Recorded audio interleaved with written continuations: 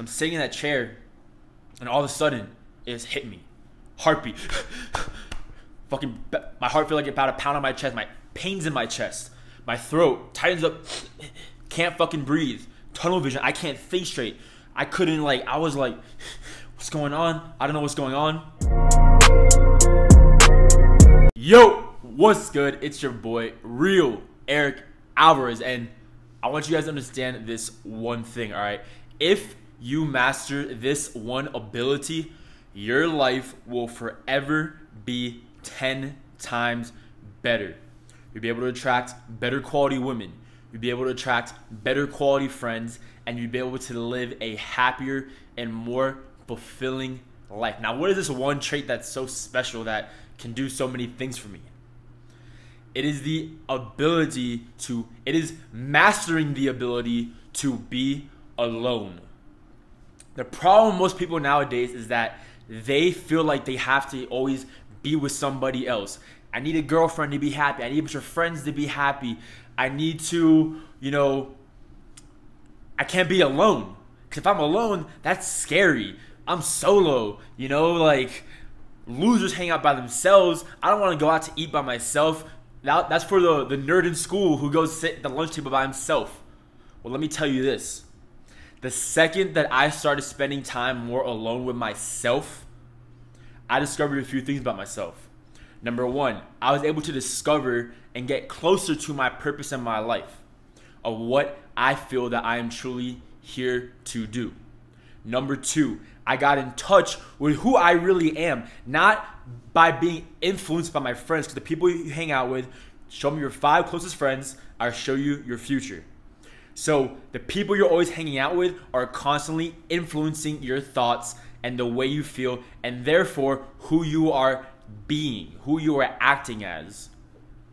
But your true self is always there deep down, and you will never find your true self unless you take time to yourself alone. Especially if you are in the same environment, that will continue, because as humans we're very easily influenced by everything. The city you live in, the people you follow on social media, the TV shows you watch, the books you read, the friends you hang out with, your parents, your family members. Everything has an influence on you. No one is above that. Everybody is influenced. And as humans, we're influenced pretty easily. Okay? So if you go out in nature by yourself, it doesn't have to be for like a week or even a day. It can be for 30 minutes to an hour. Once a week maybe.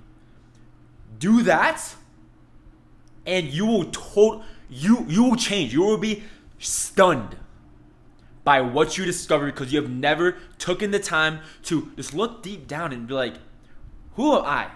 Who is Eric? Who is John? Who is Marcus? Who is Ryan? Who is Max? Ask yourself these questions. Who am I? Why am I here? What is the purpose of me even being on this earth? Because every day is a blessing. Fucking Kobe Bryant just passed away. Like, Kobe Bryant, of all people, if he can go, any of us can go. And our life can, like that. I'll share a story with you. In 2017, when I was dealing with severe anxiety and severe depression, I had hormonal imbalances. I had 2 occasions where I thought I was literally, I accepted the fact that I may die right now. I was sitting in my room, college dorm, and I remember I was in this, I had like I was in my room, right? I had my bed right here in the left, like in the corner of the room. Then on the other corner, next to it, I had like a desk with like a big chair, kind of like similar to that chair right there, but it's like leather. So I'm sitting in that chair, and all of a sudden, it just hit me. Heartbeat. Fucking, my heart feels like about a pound on my chest. My pains in my chest. My throat tightens up. Can't fucking breathe. Tunnel vision. I can't think straight. I couldn't, like, I was like, what's going on? I don't know what's going on. And I literally thought I was having a heart attack. And in that moment, I was like, damn, I might go right now. And you know what? It is what it is. I accept it. And I just sat there. And I had to just sit down. I just meditated. Closed my eyes.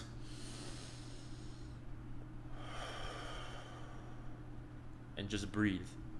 After about 10-15 minutes, final sensations passed. And that happened to me one other time where those really were panic attacks or anxiety attacks. I never experienced that before. And if you never experienced a real anxiety attack, if you ever experienced it, you know it feels exactly like a heart attack. My arms were getting numb. Like it's exactly what a heart attack would feel like if I had to imagine that, right? Because I'd obviously never experienced a heart attack, thank God. But it's a very scary experience and a very humbling experience, and it made me realize, holy shit, life is not guaranteed. Life is not promised. Any moment we could just go. Anytime, that could be it. You could be walking down the street and some drunk driver comes, boom, hits you, you're done. You know? You could be thinking you're perfectly healthy, then out of nowhere something happens, like a massive heart attack.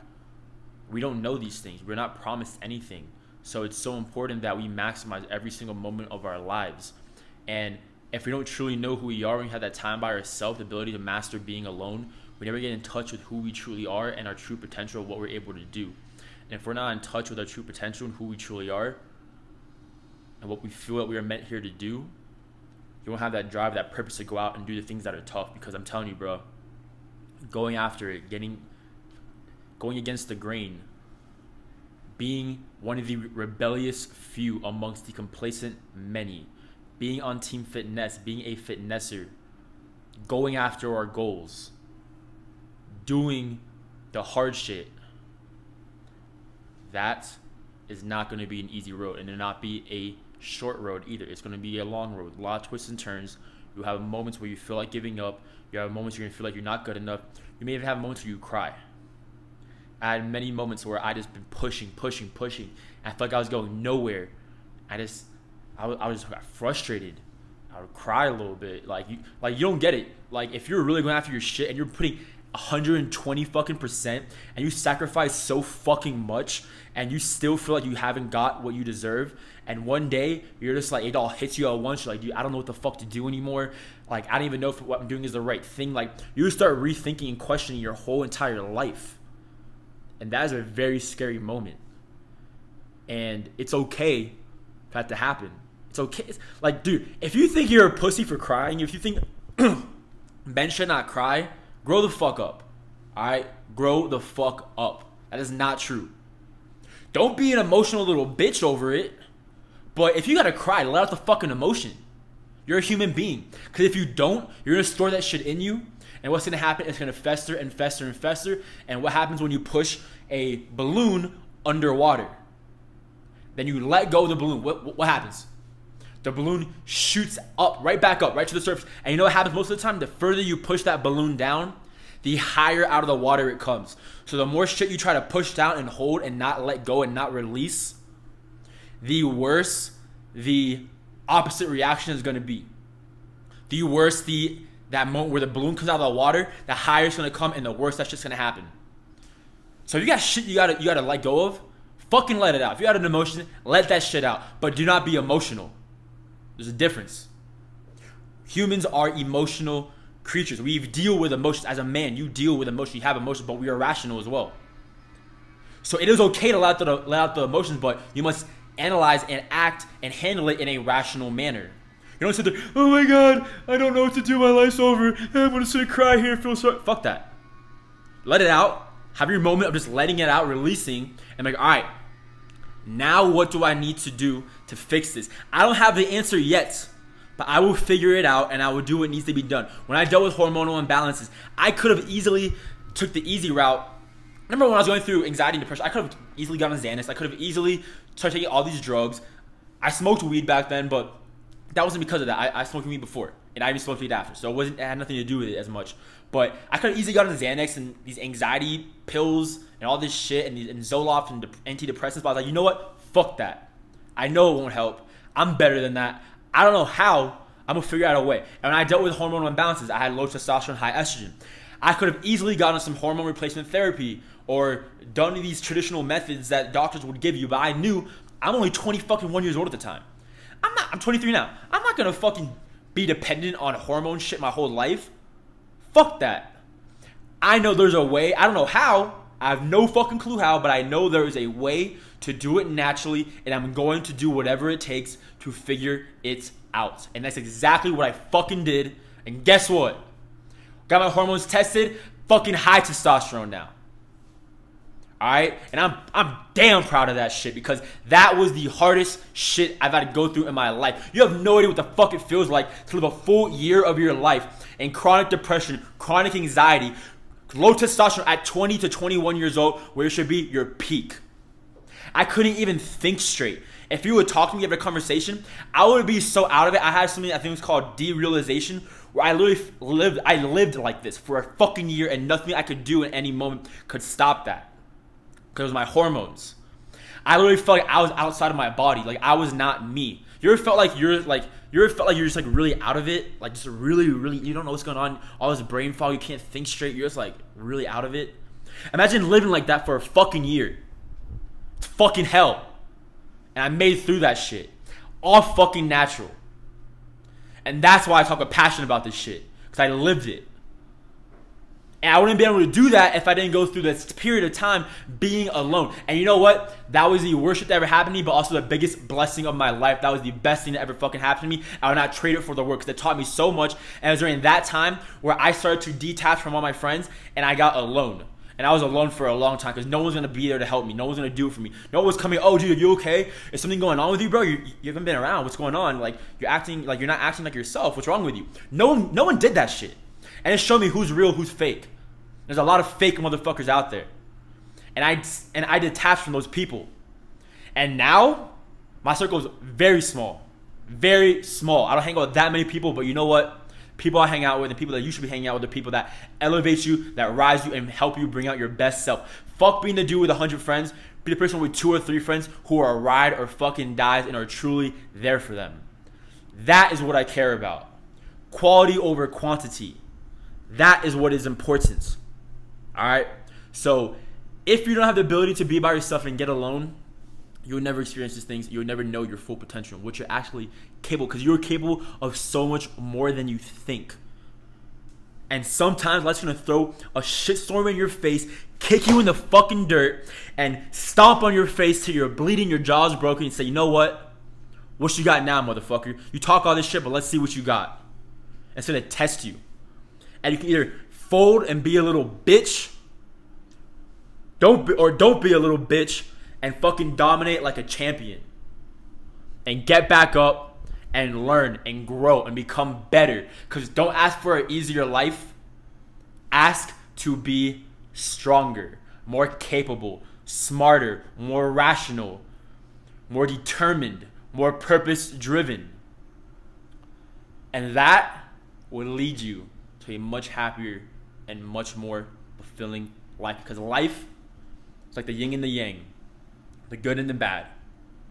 You can't have good without bad. You can't have great times without bad times. You will have periods of your time where shit is going amazing, it is going great, and you have periods of time where life is fucking hell. I wouldn't say I was suicidal during that time, but I was very fucking close. I was very close. And I knew that I could not live that way any longer. And at that period, if I would have kept on living like that, who knows what would have happened.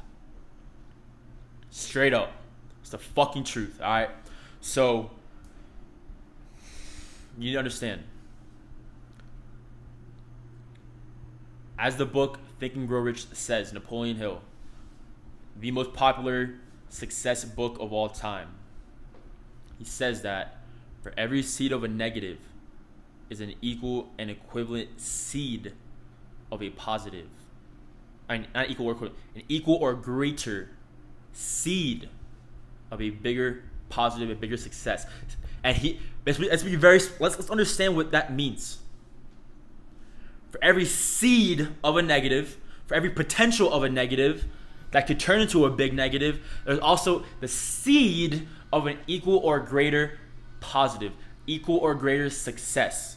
Now, you determine whether that seed is going to grow. You must water that seed to become successful. If not, what happens to a seed if you leave it in the dirt and never give it water? Nothing. So if you do nothing, that seed will never come to fruition. So you must put in the action, put in the work, and do the shit that is hard. Alright? Hopefully this video resonated with some of y'all. Hopefully it touched some of you as much as it touched me, because I lived through this shit. And I get damn passionate talking about it because it's fucking real. This shit just comes from the heart. I don't script this shit. I don't plan in advance. In fact, I turned the camera on. I was like, what do you want to do talk about? Being alone, supported. Boom, right into it. Off the fucking dome. I said, I got shit to say, and I got motherfuckers who need to hear it. And if you're watching this video and you're still watching this video, you needed to hear this. And hopefully, me going through all the bullshit I had to go through during that period of my life is able to change your life right now. And if it is, it made it all worth it. Because I knew I did not go through that shit for no reason. I knew I went through it for a reason and to help and inspire others. That's exactly what I'm fucking doing. That's exactly what I am doing. Alright? So, with that being said, bro, take time to yourself. You must master the ability to be alone. Go eat by yourself. Go see a movie by yourself. Go spend a day by yourself. I live here in Colombia by myself. I got no family out here. When I came here, I didn't have any friends out here. Solo. And you know what? I've created a pretty awesome life that I am very happy and I really enjoy, and I met some awesome people along the way and along this ride, all right? So you would be very surprised at things that will happen, like things that will come up, the people you will meet, the experience, opportunities that would just come out of nowhere. When you just follow your heart, your intuition, you just fucking go for it. Don't follow the loud. So when it comes to following your purpose, your heart will always know more than your brain. So it is important to be rational, but it's also important to be a little irrational as well. When I dropped out of college and said, you know what, fuck it, I'm gonna create my own life, I didn't have a fucking business already set up. I didn't have like a plan. I just had, it was an intuition. It was a knowing. I was driving home from school, spring break, and I was debating the idea because I knew college wasn't making sense for me. I was studying entrepreneurship anyway, so I was already had the mindset of being an entrepreneur. I knew what I was going to do. I was never going to work for somebody else. I always wanted to create my own business. I knew that from day one. I've been very blessed. I have parents who are entrepreneurs. Dad owns his own business. My mom's a real estate agent, entrepreneurial job. So from day one, even when I was like 5 years old, it's like, oh, what do you want to do when you're older? I want to own my own business. I don't want to be fucking work for somebody else. What? No. I either want to be a basketball player or I wanted to own my own business. One of the two. And you know what? I'm too fucking short. I don't have the genetics for basketball. I was decent, but also I lost that passion for it. And you know what I'm going to go for now? Own my own business, create my own life. All right. So when I just followed my gut, followed my heart, things just started to fall in place. I couldn't predict it. I couldn't explain it. It just like things were just like meant to happen, and the stars aligned, and then opportunities started to come. And because I took the leap of faith, and I have no problem taking a risk and betting on myself the same way you will have no problem betting on yourself and taking risks when you believe in yourself and you get time alone and you realize your true potential. That's when shit will change. That's when opportunities will come, and that's when your life is gonna get a hell of a lot better and things start to get really fun. All right, but I had to go through the shitstorm first of the 2017 time to get to that level, to be able to trust my gut, to trust my intuition, and to have the time by myself to discover my true potential and what I know I'm actually capable of. And then that's when things started to change. That's when things started to happen. All right. So with that being said, bro, I love you, dog. Fucking get time alone. Follow your heart. Find your purpose. Do what you got to do. Do the hard work. And if you're going through a hard time right now, I get it. I've been there.